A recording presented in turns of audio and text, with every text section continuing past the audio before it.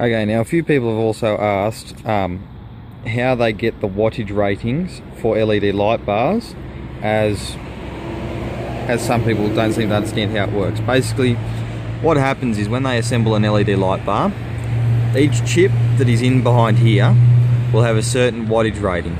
So, for example, if these are 5 watt chips, then the wattage rating for all these spots on their own would be 5, 10, 15, 20, 25, 30, 35, 40, 45, 50, 55, 60. And then if all of them are 5 watt chips, then you've got 60, 120, 180. That is how they work it out. So each chip will have a wattage rating of its own, and then, in which case, you will then multiply by the amount of chips, by the amount of watts, and then you get the entire wattage rating of the whole bar. And then to work out the amperage rating, you take the wattage rating, divide it by the volts, and that will give you the amps. So for instance, 12 watts divided by 12 volts will equal 1 amp. Quite simple. So, there you go, guys.